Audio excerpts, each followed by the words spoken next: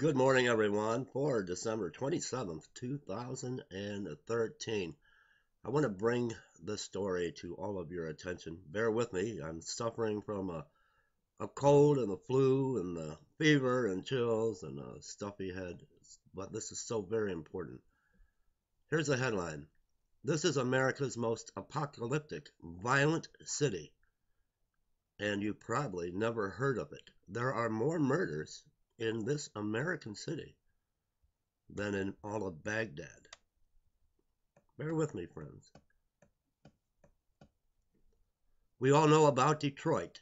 We've heard the sad story of this dwindling Midwestern city's deterioration into desperate insolvency. We know how they filed for the largest municipal bankruptcy in American history, with debt estimated at $18 to $20 billion following the collapse of the auto industry.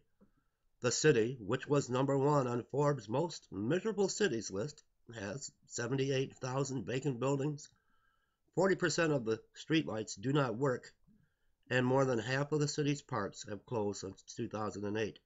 It takes an average of 1 hour for the police to respond to any call. But this story is not about Detroit. It's about Detroit's failing and forsaken neighbor, 66 miles to the northwest. It's a story about Flint, Michigan, where my focus is with my ministry, our ministry, the city of Flint. More murders than Baghdad. You can see the houses. It's a sight I see on a daily basis. Flint was the birthplace of General Motors in 1908, according to journalist and Flint native Gordon Young. 47, the city flourished on a strong economy built around the auto industry. By the 1960s, its per capita income for a city of its size was one of the highest in the world, Young says. This is really hard for people to even fathom now. Before the Great Recession and at peak employment, there were 80,000 jobs from GM alone. In addition, there was a satellite system of parts suppliers for General Motors who sprung up around the factory, supplying thousands of more jobs. Well, I know this very well. Today, there are only 4,000 General Motors jobs, and an average of 5 people leave the city every day. The memories of the old Flint made this decline even more dramatic for me, Young said. The Buick City plant is the largest brownfield in the U.S. now because it's an industrial site with potential toxic environmental damage. Attempts to resell and repurpose the land are highly risky.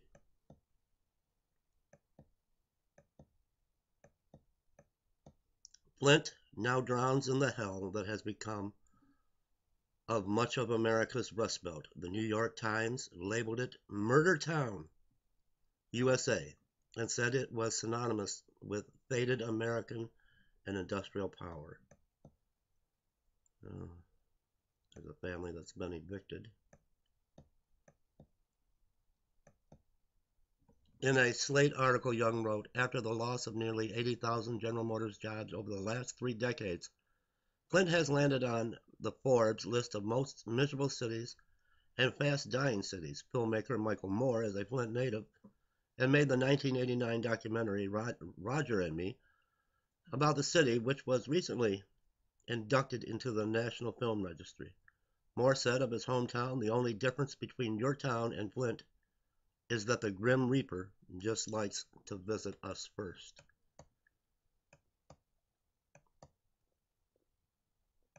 This is the reality, brothers and sisters of Flint, Michigan.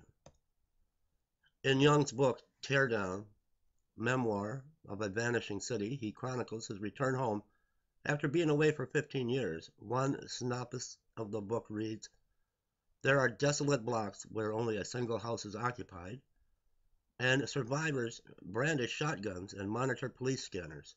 While the population plummets, the murder rate soars. Throw in an arson spree, and a racially motivated serial killer, and Young wonders if Flint can survive. In the book, Young compares bright childhood memories of Catholic schooling and free swimming lessons to the grim presence of abandoned houses and shuttered schools. I went back to my old neighborhood, he said. It's one of those neighborhoods where outsiders wouldn't even believe it was the United States. So many burned out houses, houses with trees growing through them. Some of these areas would look totally abandoned, but in fact, they're not, he said.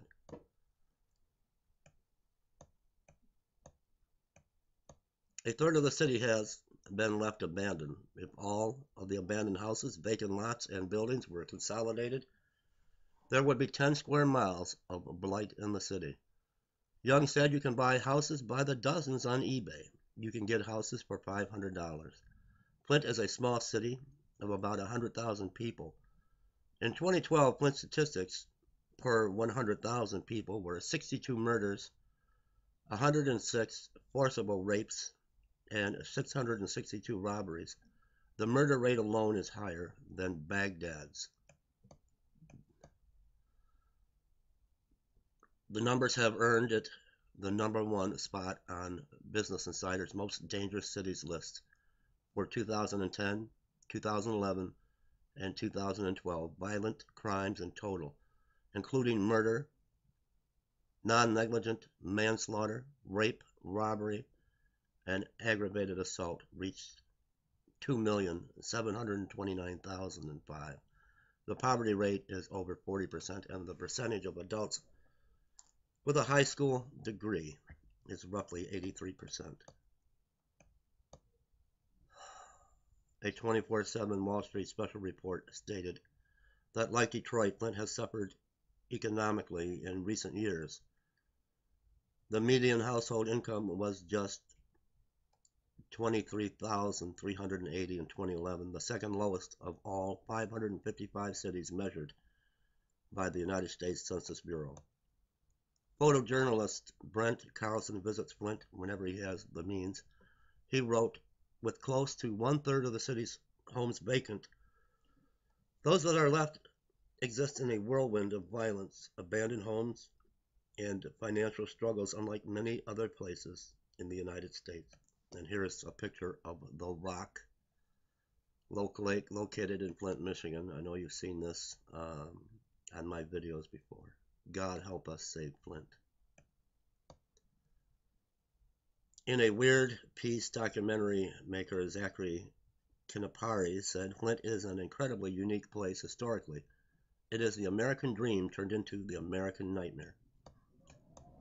Flint is emblematic of a deeper story in America, only one of the many similar tales to emerge from the once thriving, now deteriorating West Belt of the United States. These manufacturing and industrial hotspots, spanning from Albany, New York, west across Ohio, Indiana, and through Michigan, were once the great symbols of American innovation and economic prosperity. Today, they're mere vestiges of a bygone era that's been eclipsed by new economic power centers like Wall Street and Silicon Valley. Proof is in the numbers. Of the 15 American cities that have lost the largest share of their population since 1960, 14 are in the industrial Northwest and Upper Midwest. Flint, like Detroit and Gary, lost about 20% of its population during the first decade of the 21st century. In the 1960s, Flint's population was double what it is today. I'll put the link below. You'll have be able to follow this. Thankfully, there's another side to the story of depression and decay, a side of the city that's easy to forget by focusing on the despair alone. There's a spirit, a certain resilience, and an undeniable loyalty, Kinapari said, for a place that is so deeply dysfunctional. It has an incredible amount of identity. People are proud to be from there, and you can see why. The everyday people of Flint refuse to be defeated. Flint native and photographer Justin Clanton, 27, said, I love it here.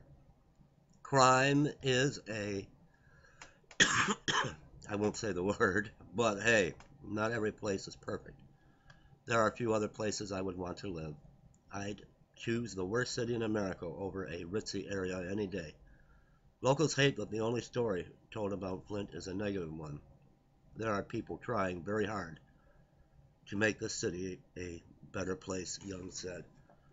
People who have not given up. And I have not given up on the city of Flint. We just had a major ice storm, mid-Michigan, Flint, and surrounding areas out of power. I spent Christmas Day after we went to our families for a Christmas Day get together. It was 2 o'clock in the morning coming home from Flint in a driving snowstorm. This is where our ministry, Trumpet of God Ministries, is our main focus, along with Detroit. But so many people in need, no power, no electricity now, and they're slowly getting that restored.